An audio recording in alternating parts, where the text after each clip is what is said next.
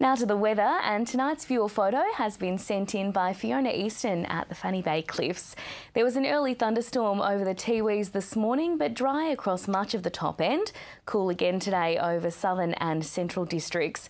Darwin reached 33 degrees today, 34 the top in the rural area, 33 also in Katherine and Borroloola today, 31 in Nhulunbuy. Alice Springs reached just 19 degrees today and 24 in Tennant Creek. There wasn't a lot of rain around overnight. 8 millimetres was recorded at Cape Wessel and McClure Island, and another 2 millimetres at Cape Wessel today.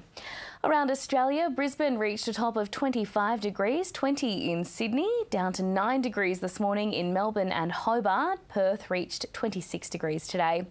On the satellite, a patchy cloud band extends from the Kimberley to a cold front in the Tasman Sea. It's slowly breaking up as it moves eastwards.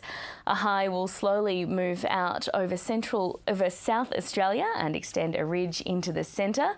Looking interstate tomorrow, rain and 23 degrees in Brisbane, sunny and 21 the top in Sydney, cloudy in Canberra, Melbourne and Hobart, Adelaide reaching 19 degrees tomorrow. To our north, thunderstorms in Bangkok, Kuala Lumpur and Singapore, 34 degrees in Bali. Back home, mostly sunny in Central Australia, but still cold, a top of 21 in Alice Springs tomorrow, 27 the top in Tennant Creek.